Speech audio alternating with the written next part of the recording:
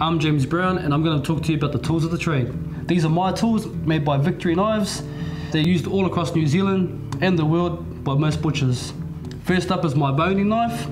It's flexible, long, very pointy, very good to get into those hard to reach places when boning. Next to it is my skinning knife. It's curved, rigid, really good for making those big blows when getting skins off.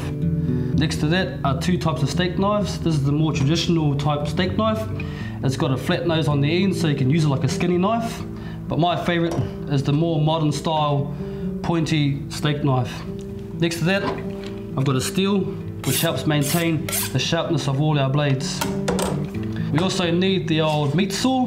They come in all shapes and sizes, good for cutting through bone. And last of all, we need the good old pouch to keep our knives out of the way, nice and tidy. So there you have it, whānau, the tools of the trade to make butchering a lot easier. Aotearoa.